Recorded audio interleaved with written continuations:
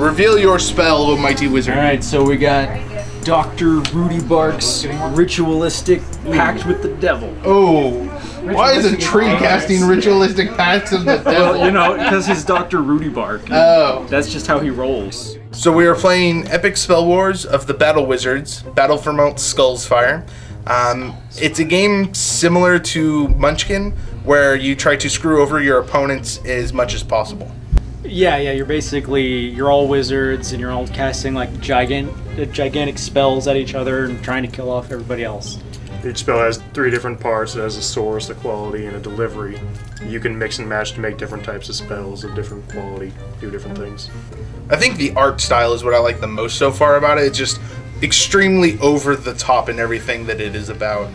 Yeah, it's not just the art style, it's like the flavor of like, you know, what you're actually doing. It's like nuclear explosions and King Oberon's chicken. Right, and you mix and match, Tornadoes. so it's like spells you wouldn't normally see together. Like it's a fairy that's killing something that's turning into a chicken, and It's nonsense and it's beautiful.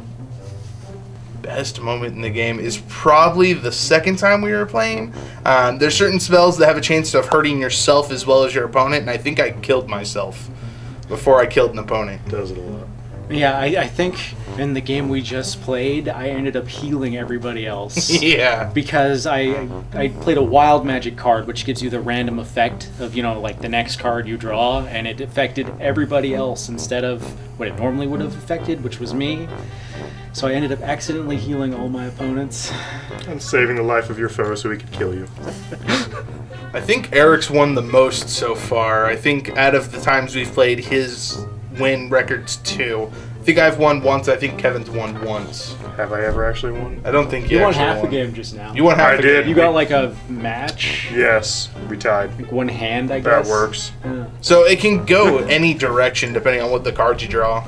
So it compares with Munchkin because the chaos. Yeah, it's the chaos, and I think the over-the-top kind of, you know, comical fantasy style. The overlaying strategy while still trying to do as much damage as possible to your enemies.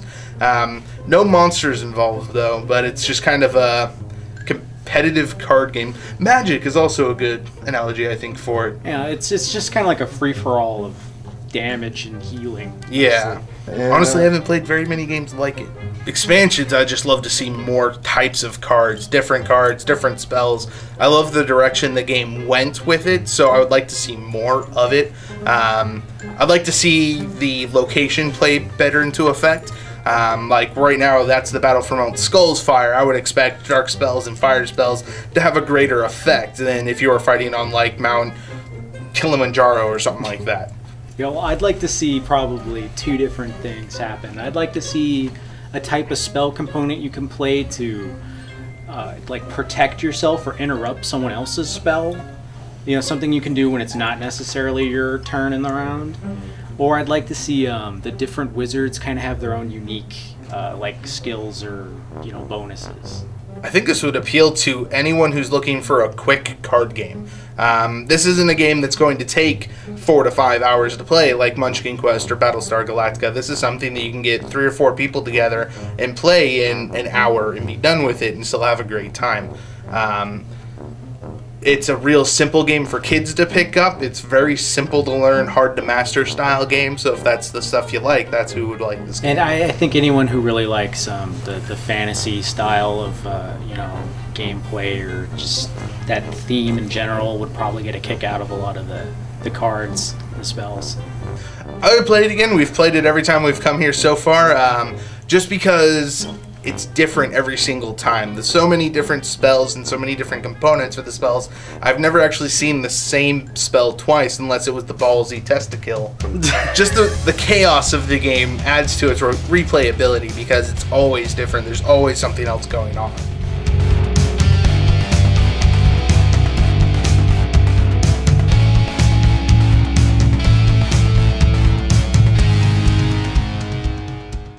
I've never actually seen the same spell twice unless it was the ballsy test to kill.